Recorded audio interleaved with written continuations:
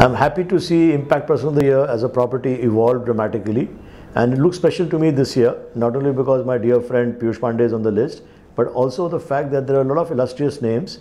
And what looks different this year are people who are not only from advertising but from a larger ecosystem of ours, big names who have made success stories, so from Oyo Rooms to Sanjeev Mehta, who's the boss man at IPOY, to Sanjay Gupta, who's the boss man at Star.